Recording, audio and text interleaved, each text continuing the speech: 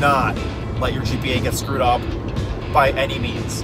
Not to go party, not to go hang out with a boyfriend or girlfriend, not to go, make more money or get more patient care experience hours, not for any freaking reason. And that's good. That makes you stand out. That way, with a good, solid hours, good experiences, and, a good personality, which I hope you have, you'll be fine. You'll basically be a shoo-in. So do not screw up your grades. You might not get the same quality of education, but whatever, who cares? The education you really need is in PA school anyway. Undergrad is basically a giant screening process.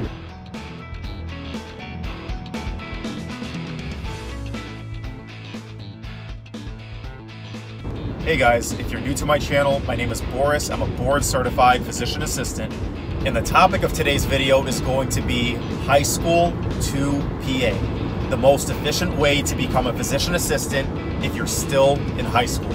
And so throughout this video, what I'm basically going to do is just give you step-by-step instructions on how to take yourself from being where you are now, a high school student, to where you want to go, a certified physician assistant. I'm going to give you all the steps. What I'm also going to do is explain, after each one of these steps, why I think it's important. So there's not one way to do everything, but this is the most efficient possible way I think that you can become a physician assistant. And I'm actually even going to give you a couple of different routes and different avenues at each of these steps, just depending on what you want to do with your life, how risk tolerant you are, how confident you are in your study abilities, X, Y, and Z. Just try to make this a one-size-fits-all for as many people as possible.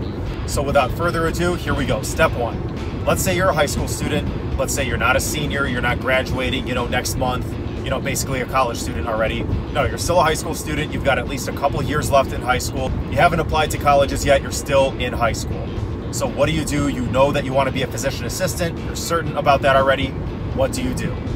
Okay, so if you're at this stage in your career, if you're sure that PA is right for you, you don't want to go to med school, you don't want to do anything else, you want to be a PA, I think that the best thing you can do is a 3-5 program. What that basically means is certain programs allow you to do 3 years of undergrad, and then if your GPA is high enough, you meet the certain requirements that you have to meet, you're guaranteed a spot in the physician assistant class. So it's 3 years of undergrad and ends up being like 2 or 2.5 years of PA school, whatever PA school that is. For instance, the program that I went to had a 3-5 program. So I think 20 or 30 of our students, my classmates, were 3-5 students. So they spent 3 years in undergrad, and then they met whatever requirements they had to meet, and then they got direct entry right into the physician assistant program, which is very, very competitive. So they didn't have to do all of that. They didn't have to apply to PA school, get all their hours, hope and pray that they get in, which most of us do. They were already guaranteed a spot because they did the 3-5 program, which is incredibly amazing if you're sure that PA is right for you and you start early enough. Let's say if you're in high school. So not every program has a 3-5 program. Definitely Google these. Just basically type right into Google, 3+5 physician assistant programs, and see which ones are in your area or, areas that you wouldn't mind living in, and see, what you have to do to apply to those programs. I'm sure that it's like applying to any other college program. You just have to have probably very good grades, right out of high school, and then maintain, like I said, a certain GPA while you're in college, and probably get some hours, while you're on your winter breaks, during the summers, whatever you got to do. Basically, you have to actually be a competitive pre-PA student, but you don't have to go through the whole application process, and you don't have to do the whole 4th year of undergrad. So it's definitely the fastest, most efficient way to become a physician assistant. You skip a whole year of undergrad, so it's all those student loans that you're not taking, and you skip the whole process of applying to PA school, which for a lot of people can be 2, 3, 4 times, 2, 3, 4 seasons, years, whatever, trying to apply to these programs, which is very stressful, very expensive, and just a lot of time out of your life.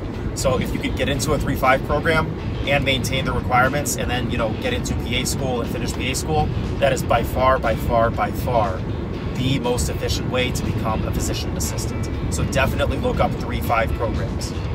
If for whatever reason a 3-5 program is just not in the cards for you, whether that be because you don't have the GPA in high school that you need, or they just don't accept you into the 3-5 program for whatever reason, you could go the more traditional route. This is kind of the second most efficient way to do it.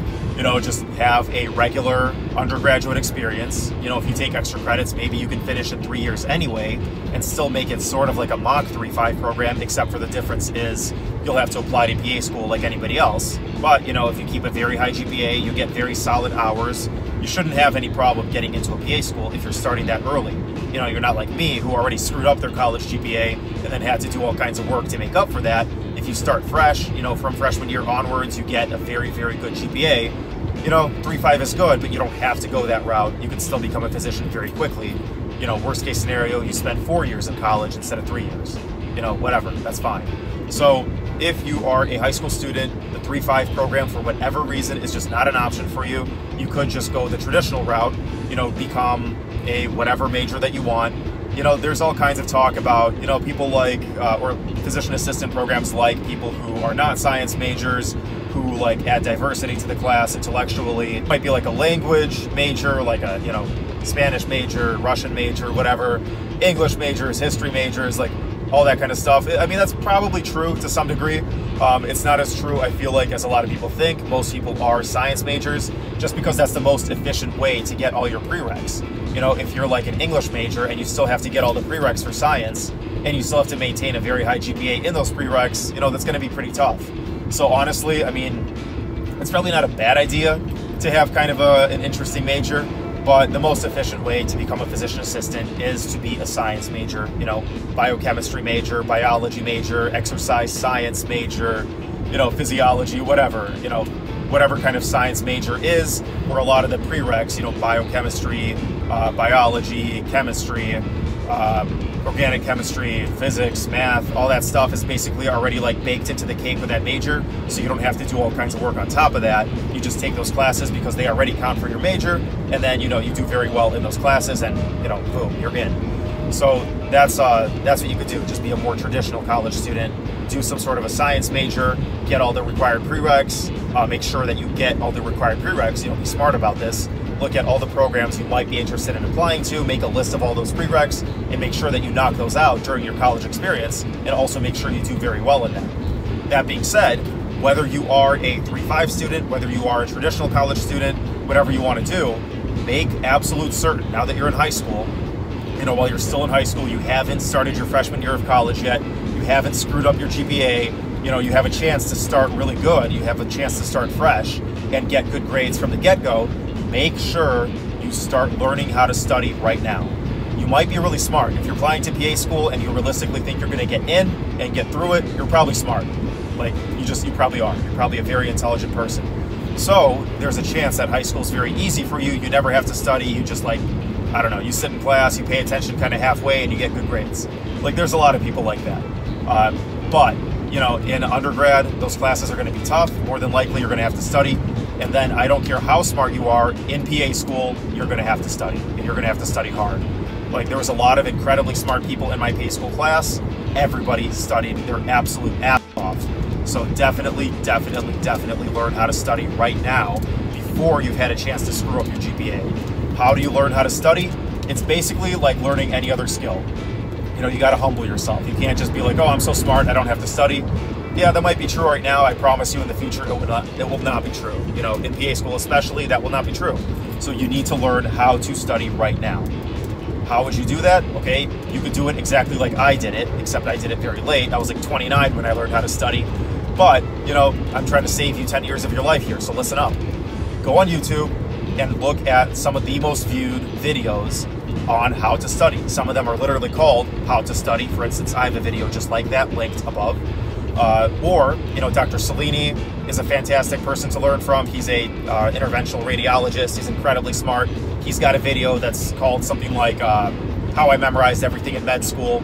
Like a lot of doctors with YouTube presences, YouTube channels, they have videos just like that that are like how I memorized everything in medical school, how I studied in medical school, you know, X, Y, and Z.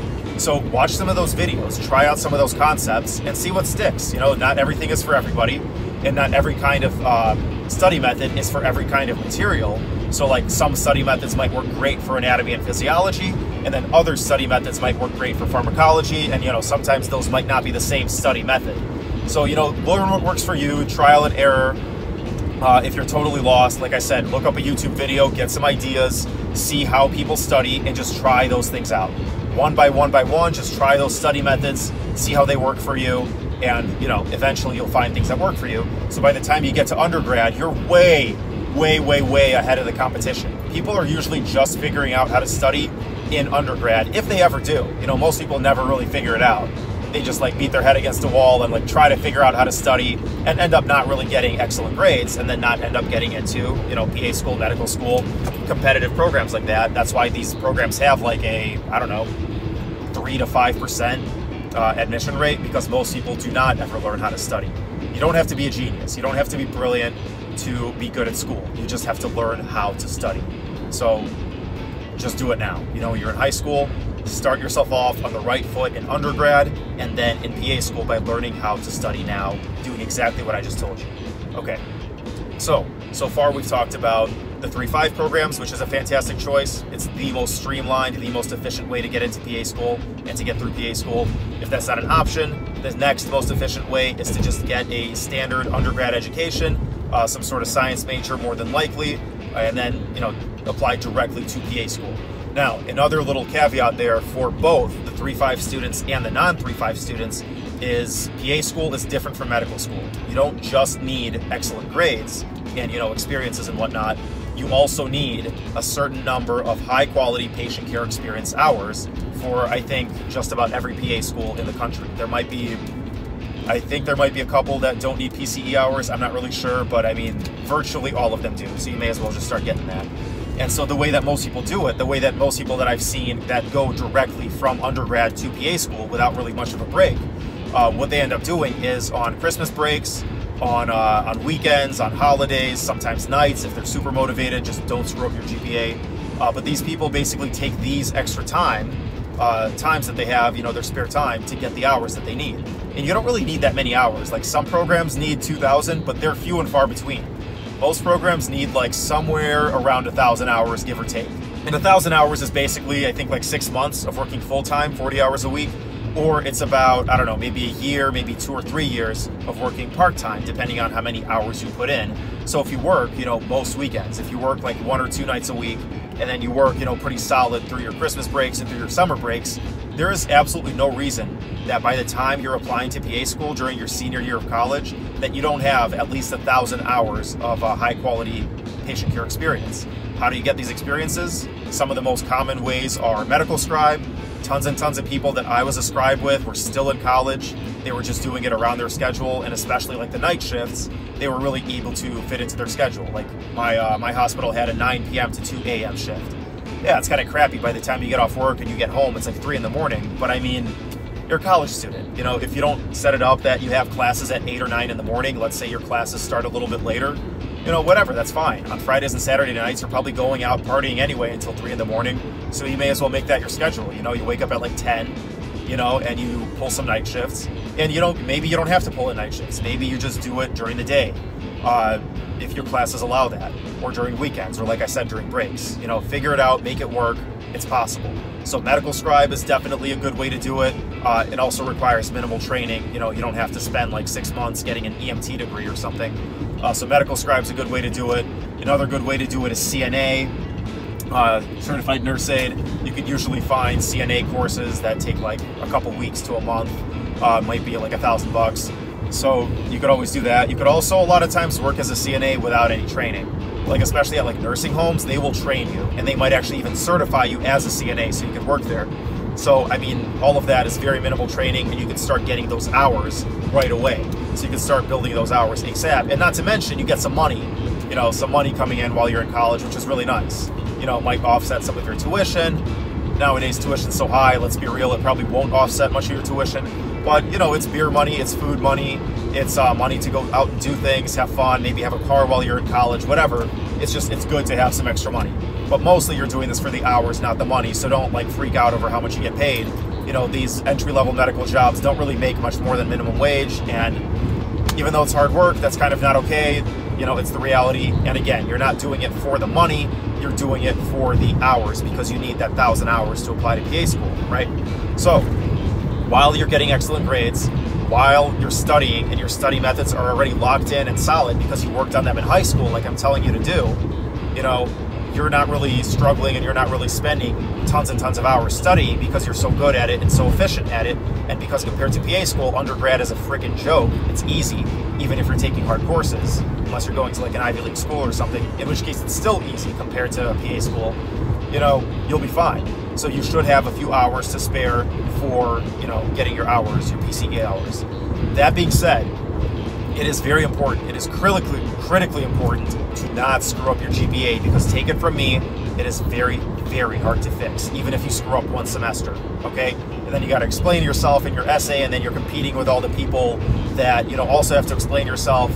No, it would be much better if you just, from day one, you just get a 4.0. Okay, let's say you screw something up, or a professor doesn't like you, whatever, you get like a little bit less. Let's say you get like a 3.8, whatever. Okay, that's pretty good, but do not go far below that. If you get like a 3.7, okay. If you get like 3.8 or above, you will be in the top 10% of applicants, you know, and that's good. That makes you stand out. That way, with a good, you know, solid hours, good experiences, and, you know, a good personality, which I hope you have, you'll be fine. You'll basically be a shoo-in. So do not screw up your grades. And the reason I'm telling you this while I'm talking about hours is do not screw up your grades in college in order to get more hours. Do not use that as an excuse to not study or to get poor grades, because poor grades are very, very difficult to make up for. Hours are very, very easy to make up for. You know, worst case scenario, let's say you get to the end of your undergrad career and you're only at like 500 hours, you know, probably not enough to apply to most PA schools. Okay, fine, so be it, but your grades are solid. So all you have to do now to fix your application is, I don't know, put in like 2 months of full-time work. Put in like 3 months of full-time work, boom, you got the hours, that's it, easy day. But if you screw up your grades, that can be several semesters to make up for that, or it could be even worse, you could just never make up for it. So do not screw up your GPA just to get patient contact hours. You do not need them that badly. You can always get more hours. You could not always, you know, fix a bad GPA. So I hope I said that enough times. I feel like a freaking broken record, but I'm only repeating that because it's incredibly important. I don't want you to waste hours and months and years of your life like I did, you know, not doing what you want to do for a career because you screwed up your GPA in college. Please do not do that. Please take the time now that you're in high school to do what I told you to do. Look up how to study, figure it out through trial and error, what works for you, get really, really good at studying, and, you know, do not be lazy now that you're good at studying, and just get really, really solid grades through college. And then, of course, you know, get into PA school and continue doing well in PA school. Also, last but not least, as far as colleges, some of you might be asking, you know, where should I go to college? I'm going to tell you something a little controversial. I'm not going to say it doesn't matter where you go to school, because it does. And I'm also not going to tell you that it really matters where you go to school, because it doesn't. I know, I just totally contradicted myself, but not really. So listen up. So what matters is that you go to a four-year college and you get a very, very, very solid GPA. Okay, that's most important. If that four-year college happens to be prestigious, if it's like an Ivy League, or if it's like, you know, one of the new Ivies, quote unquote, like a Caltech, or one of the, you know, SUNY schools, not the SUNY schools, but one of the like state of California schools, like the really prestigious ones, or like MIT or whatever, like a really prestigious school, like, yeah, that probably counts for something. You know, the name, especially if you go to a local PA school, they probably recognize, like, all right, this is a solid school, you know, students coming out of there are really smart, you know, like, that's cool. That's probably a good thing.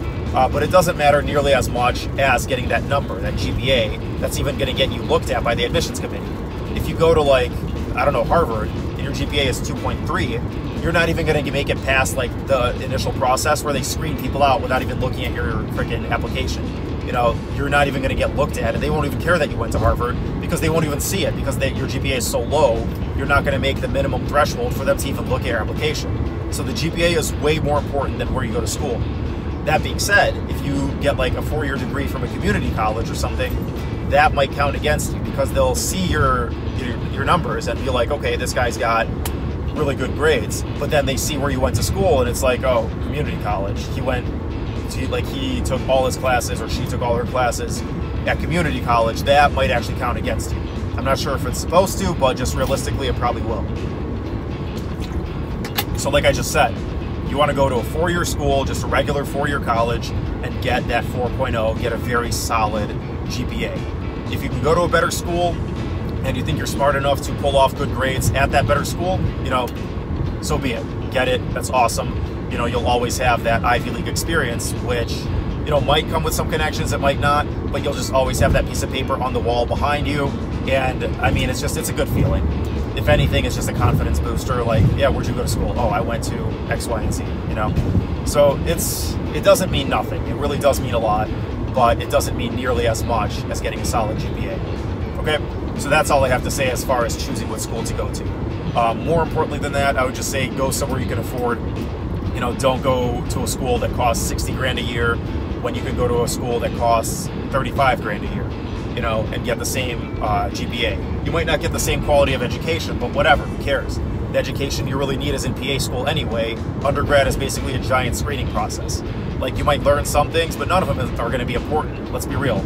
Everything you need to be a PA is taught in PA school. Everything you're taking in undergrad, yeah, like the knowledge in PA school builds on top of that a little tiny bit, but not much. It really doesn't count for much. It's really a screening tool. More like if you can get through biochemistry and get, like, you know, a B or above, you can probably get through PA school. If you can take biochemistry while you're also taking anatomy and physiology and like 3 other classes and still maintain a high GPA, yeah, it's pretty likely that you can get through PA school. That's why these things are important. It's not that you really need a lot of biochemistry in PA school. I promise you, you do not. You do not, okay? Nothing you learn in college almost really counts for much as far as knowledge goes. It's just basically a screening tool to see if you can handle PA school. And then everything you need to be a PA is taught in PA school. All right, so that's what I'm going to say about you know, your education. I think that's really it. So if you're in high school, that's really the 2 steps that I would, or the 2 routes that I would tell you to go through. Either the 3-5 program or just traditional, you know, undergrad to PA school kind of a deal. All the other routes, the accelerated nursing program for, you know, somebody who already holds a bachelor's degree, post-bacs, you know, fixing GPAs, this and that, applying to PA school as an adult. Like, all those things don't really apply to you if you're in high school. If you're in high school, you're sure you want to be a PA, one of these 2 more like streamlined, efficient routes I think would be best for you. But just bringing it all together, the most important things that I would tell a high school student who wants to be in PA school are: learn how to study right now. Learn how to study through trial and error. As hard as you can, just get really good at studying. That's number 1. 2, do not, under any circumstances, mess up your GPA in college. Go to college, you know, select a school based on what I told you a couple minutes ago, but do not let your GPA get screwed up by any means. Not to go party, not to go hang out with a boyfriend or girlfriend, not to go, you know, make more money or get more patient care experience hours, not for any freaking reason. All those things are important, but they should be second priority, or I'd say even third priority below getting good grades and taking care of yourself so that you can become, you know, so that you can have good grades. Okay, so yeah, number 1 and 2, learn how to study and get good grades. Don't let anything stop you from getting good grades. After that, I think you'll be very, very well set up to go to whatever PA school you choose to go to. All right, guys, that's all for me for today. I'm Boris. I'm a board-certified physician assistant, in case you're new here and I didn't already tell you that, and I will see you guys in the next video.